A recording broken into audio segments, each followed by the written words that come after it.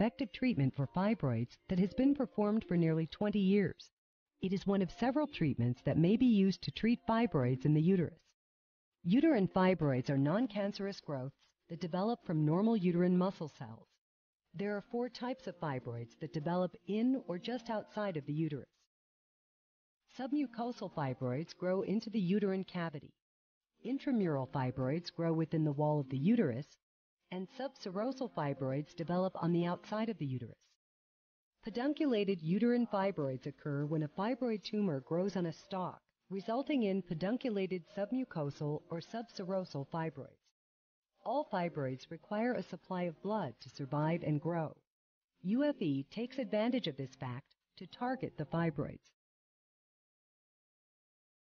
Uterine fibroid embolization is a minimally invasive procedure